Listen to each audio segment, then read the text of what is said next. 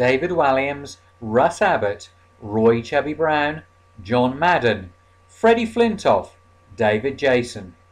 Just a few of the names from the entertainment industry who have appeared in some capacity at Cromer Pier.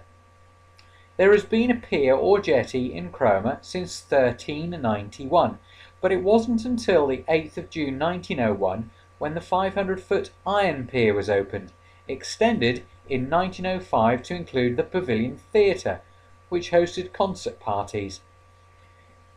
This continued for many decades and included in 1936 its most famous show, up until then, Ronnie Brandon's Out of the Blue.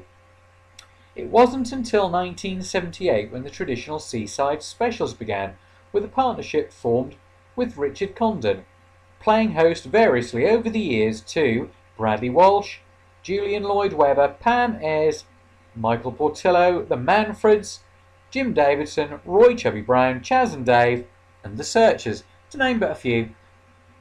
The good old British weather has played a major part in shaping the atmosphere of the pier also.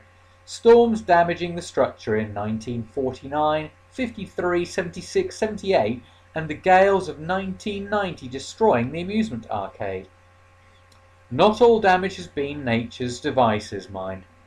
In 1993, a 100-ton rig crashed into the pier and isolated the pavilion and lifeboat station, resulting in its rebuilding and subsequent eventual reopening by Stephen Fry in 2004.